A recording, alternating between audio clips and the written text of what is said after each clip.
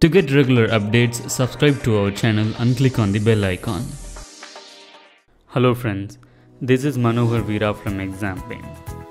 In this session, we are going to see about Indian physiography in the Geography Learning series.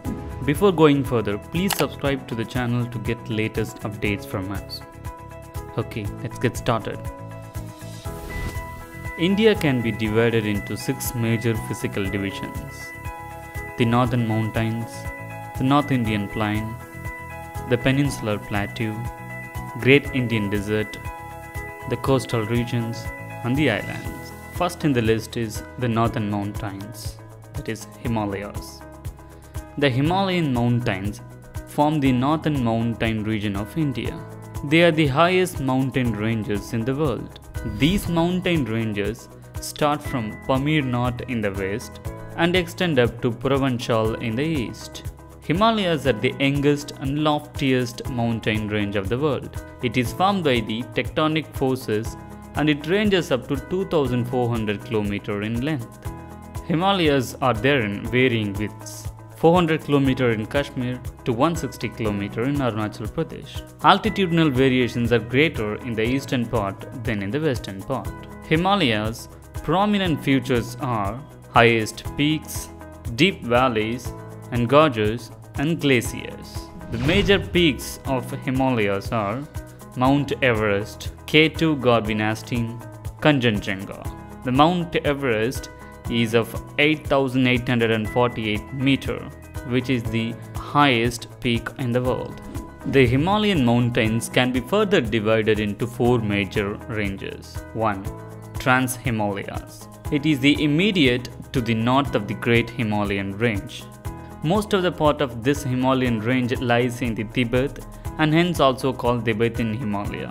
Its ranges are Zaskar, K2 Godwinastin, Ladakh, Kailash, and Karakoram Range. 2.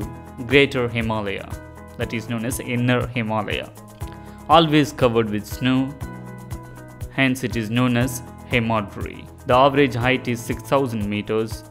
It is the most continuous range. Its core composed of granite and its ranges are Mount Everest and Kanchenjunga. Greater Himalayas is the needle-leaved coniferous forest type. Middle Himalaya. The average height of Middle Himalaya is 3,500 to 4,500 meters. Most of the valleys and hill stations are located in this range, that is Kashmir, Kathmandu, Nainital, everything is located within the Middle Himalaya range. The ranges are Purvanchal, Dhauladhar, Mahabharat. Middle Himalaya is a broad-leaved evergreen forest type. The Outer Himalayas, which is otherwise known as Shivalik Range, are Himachals. The average height of Outer Himalayas are 600 to 1,200 meters. Most of the dun doors are located in this range. Examples are Dehradun, Patlidan, and this is a deciduous type forest. Let's see some of the important details about Purvanchal or Eastern Hills. Brahmaputra marks the eastern border of the Himalayas. Beyond the Dihang Gorge, the Himalayas bend sharply towards south and form the eastern hills or Purvanchal, which run through the northeast India and are mostly composed of sandstones. These hills comprises of Mishmi Hills, Patkoi Hills, Naga Hills, Manipuri Hills, and Mizo Hills. The classification of Himalayas and the basis of geographic location is 4 types. 4 classifications actually. The first one is Punjab Himalayas or Kashmir Himalayas or Himachal Himalayas. It is there between the Indus and Sutlej. The second one is Kumain Himalayas. It is there between Sutlej and Kali rivers. Third one is Nepal Himalayas, which is there between Kali and Tista rivers. The last one is Assam Himalayas, which is there between Tista and Dihang rivers. The significance of Himalayas for India is strategic significance. It acts as natural frontier of India with the other countries. For example, with China, Pakistan and Afghanistan, it acts as a natural frontier.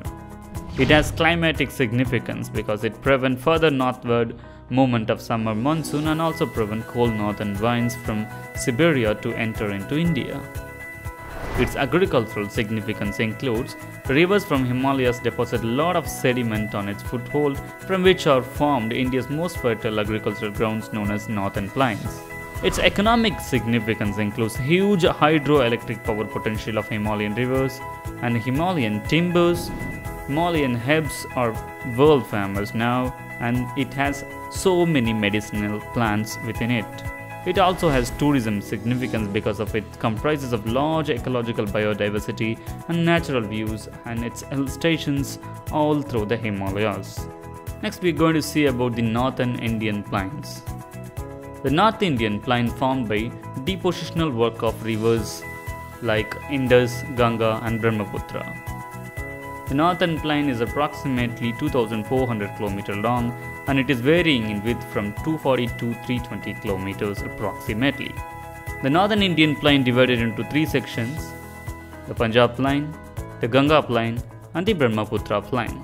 The Punjab Plains formed by the Indus and its tributaries, with major portion of these plains is in Pakistan. The Ganga Plains is in between Ghaggar and Tista rivers, which is currently Haryana, Delhi, Uttar Pradesh, Bihar and part of Jharkhand and West Bengal are the primary parts of Ganga Plain. The Brahmaputra Plains from Tista to Dihang, with major portion lying in Assam. The four major subdivisions of Northern Plains are Babbar, Tarai, Khadar and Bangar. The Babbar lies along foothills of Shivaliks from Indus to Tista. It is led down by streams coming from hills and comprises of pebble-studded rocks, highly porous bed plain. Due to high porosity, streams are getting disappear here. Tarai lies south of Babbar and runs parallel to it. It is marked by re-emergence of underground streams of Babbar belt. It is highly alluvial and agricultural land. It has a high water table due to groundwater percolating down from the adjacent zone. Khadar, flood plains with newer alluvium deposited by flood almost every year. Khadar marked with fertile soil. It is the zone of intensive agriculture, and the Khadar range is of non-porous, clayey and loamy. Bangar is a alluvial terrace lying above the level of floodplains. It is composed of the oldest alluvial soil. Bangar region contains kankar, that is lime nodules, pebbles and gravels. The region is coarse in nature. The soil of the region is locally known as kankar, that is calcareous concretions. With this we have come to the end of this session. We have only seen the two important divisions of Indian physiography. We will be seeing the rest of the divisions in our next video by next week.